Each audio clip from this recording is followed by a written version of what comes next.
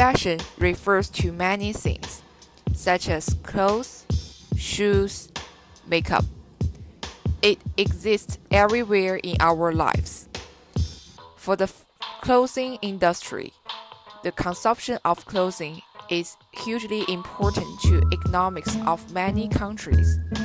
For example, research from the British Fashion Council finds that the UK's £66 billion fashion industry accounts for 6% of the UK market.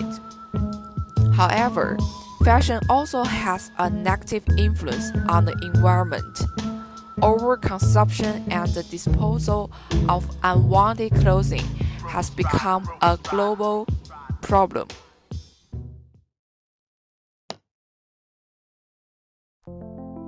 Fashion and sustainability have had an uncomfortable relationship.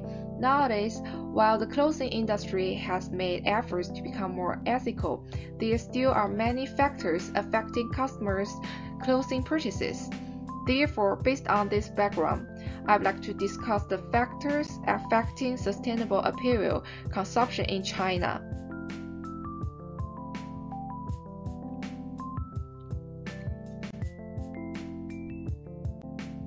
This topic is divided into 5 different parts: consumption story, industry data, theoretical framework, potential recommendations, and self-reflection. Firstly, as for consumption story,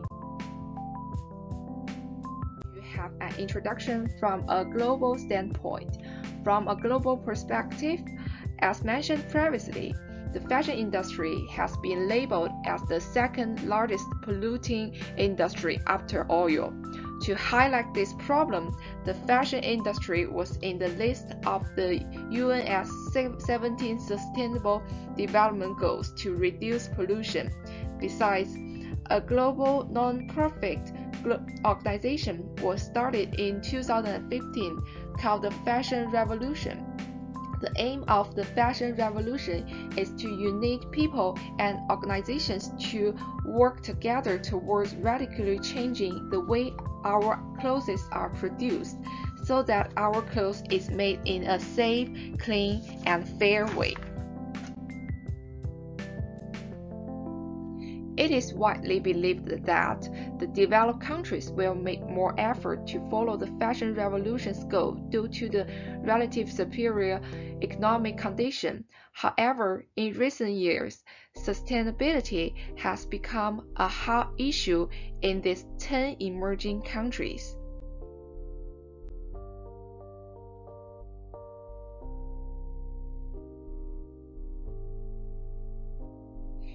And in this part, I would like to talk about sustainability in emerging markets. The first one is consumer intention.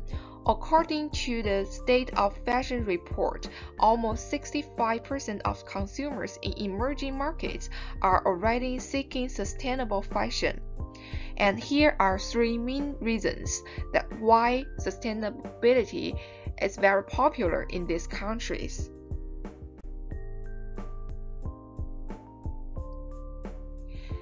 The next part, I would like to introduce the industrial data.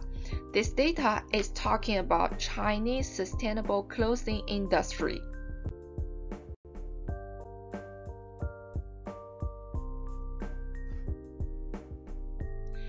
As for the chart, the garment market of China reached over $105 billion in 2018.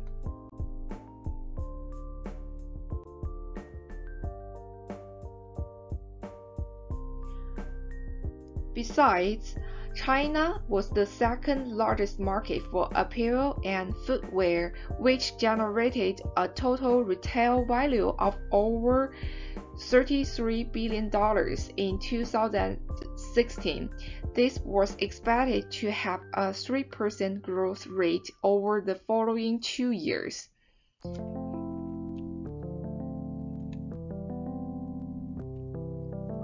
Because China has faced the same pollution problems from overconsumption of clothing, the Chinese government has transformed each of the Sustainable Development Goals into action plans based on the UN 2030 Agenda for Sustainable Development.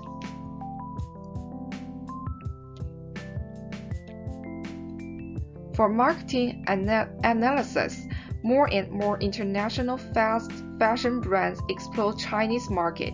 H&M is a good example. As for Chinese customers, the most attractive claims from clothing companies that can encourage clothing purchase is pollution reduction during the production process. It means that many Chinese customers have focused on sustainability of clothing in recent years.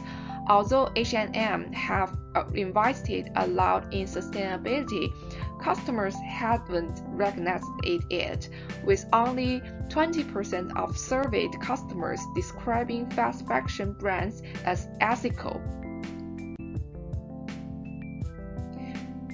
Based on this consumption story, it is obvious that while Chinese customers may favor sustainability, they often showed attitude behavior gaps that inhibited the sustainable market. After talking about the key issue of my research interest, I can show that there is still a gap between Chinese customers' attitude and purchase behavior in sustainable clothing consumption. Focusing on this point, I would like to make an attitude behavior gap model for research.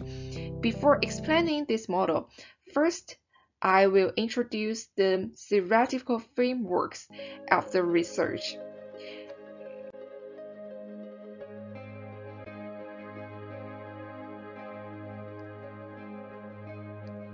Here are two main parts in this section. The first one is planning behavior theory. As for planning behavior theory, it has become a relatively mature and influential theory in social psychology, and it has also been widely appealed. It is mainly used to predict human behavior, explaining how attitude, subjective norm, and perceived behavioral control influence on people's intentions. The first one is altitude.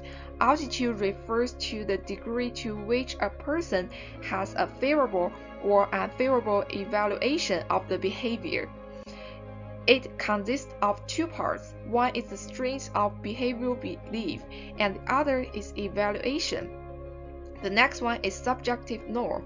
Subjective norm refers to the perceived social pressure to perform or not to perform a behavior, such as influence of peers or groups on an individual's behavioral decision-making. Like altitude, it also is determined by two factors. One is normative belief, and the other is motivation.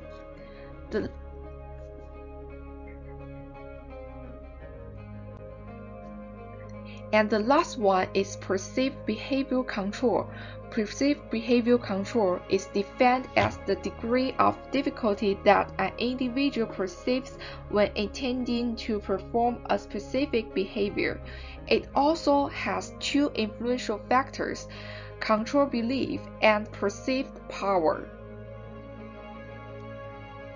Besides, according to the recent research of sustainable consumption in China, except for the elements in planning behavior theory, there are other elements influencing the sustainable consumption, such as environmental knowledge, economic factors, shopping values, and so on. Therefore, in the research, I would like to combine these elements into my model.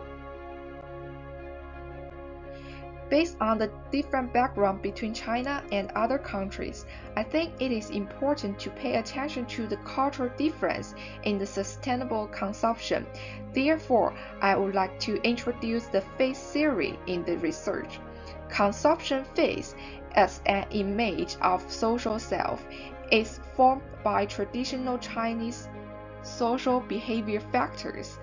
consumption phase now combines traditional characteristics of modesty and a desire to be more successful and outstanding than others.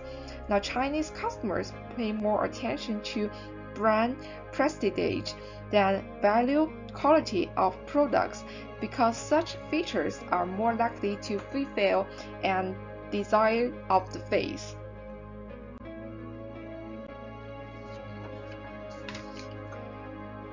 Firstly, there are three different dimensions of Chinese face theory. The first one is social conformity. In the Asian of China, same is safe. Very few Chinese dare to take the risk of standing out in any way. The traditional principle of harmony guides Chinese to avoid extreme behavior and conflict to maintain the relationships with people. It now works in consumption as well. Chinese people are willing to quick find and imitate a fashion image to find the recent trend in daily life. For example, when iPhone became a status symbol of the wealthy elite, it immediately became the great popular in China. Even many young people in big cities spend a month's salary on an iPhone. The next one is the group distinctiveness. This term refers to conformity with one's social groups. Chinese people are strongly integrated with their own social group and differ significantly from outgroups. The last one is conspicuousness. It is likely to a dimension of consumption phase in the sense that Chinese consumers signal their social status and wealth through consumption, especially of famous brands, to reflect success and enhance face. This point is same as conspicuous consumption during the rapid economic development in the last 30 years. Chinese now intend to maximize their individual face through impressing others by consumptions.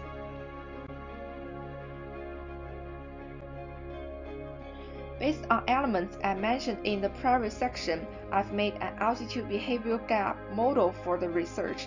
It should also be noted that I just put all elements into two parts, the external and internal. I also want to make an explanation about the social norm and face element in the model. It seems that they are quite similar with each other, but I think the social norm is just a kind of pressure for society. The Chinese face-saving element comes from the quality in Asian China. It seems like an internal factor to affect Chinese, so I put these two elements in the model as the moderate factors. Next part is potential recommendations or contributions.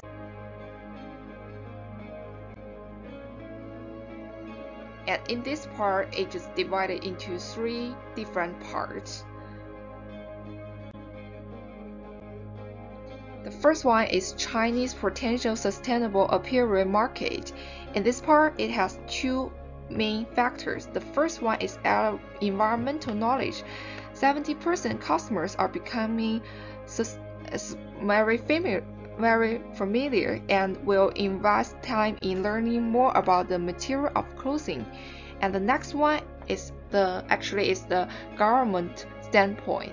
The nation's policies calls for an upgrade of the textile industry. These 2 points play an important role in the future Chinese market. And next one is focusing on marketing segmentation of Chinese consumers. Before doing this research, I found that a lot of journals, they just pay more attention to the different age of Chinese consumers about their attitude to the situation of consumption. But in my research, I just find new elements to divide into different groups to talk about what they think about this consumption of the sustainability. So in the future, I think there are other elements we'll use in the research. And the last part is inspiration from Chinese face saving concept and shopping value. For the fashion brand, I think managers should make more efforts to understand how face saving can be appealed to their promotion strategies, and also they can use different value delivery strategies based on the face saving in China. And the last one, I think the different shopping values will make different influence about to narrow the exhibit attitude and behavior gap. The last part is self-reflection. Firstly, I would like to explain the reason why I would like to choose this topic. Last year, my Chinese friend started a sustainable clothing design office in China. She knew that I was a media major in university, so she asked me to help her make an online advertising strategy for her company in China. At first, I collected a lot of data about the Chinese customers' demands of sustainable clothing because I thought it could be a potential market in China. However, though I made a lot of different tactics through different media, it was hard to attract customers to buy our products. At that time, I didn't know the reason why people were not willing to buy them. For the course, I've learned a variety of theories from the customer perspective. I think I need to find the real elements to figure out this problem, because besides, I didn't focus on a special group of people at that time, so I couldn't understand the real demand of the customers. So in the future, if I have a chance to help my friend to make a new advertising planning for her company, I would like to have a specific survey based on elements mentioned in the research. Secondly, I realized that the cultural element still plays an important role in customer behavior. I remember that we had a discussion during the course about whether cultural difference will be eliminated or not. A lot of students argued that because of the internet, the gap between different cultures will be decreased. However, I had another opinion about this issue. I think it should depend on people's subjective motivation. It is hard to make a judgment about the accuracy of information because people receive an overload of information every day. Therefore, the cultural gap still exists in different countries. In the future, if I need to deal with the international marketing planning for multi-international corporations, I think I need to pay more attention to the cultural element in the planning. For example, which cultural elements will affect the purchase decision. If I cannot focus on these questions, I will definitely fail in my planning. Finally, as I mentioned before, I think from the consumer behavior course, I have started to think about the concept of segments of each consumer group. Before the course, I was aware of the importance of customers' needs, but I think it's very difficult to know all the customers' demands from the target market or the potential market. But while just reading some journals in the course, I found that if the marketers can access the key segment of customer, they will succeed in the future planning. It also provides a chance to find the new research topic when focusing on different segments of the customers.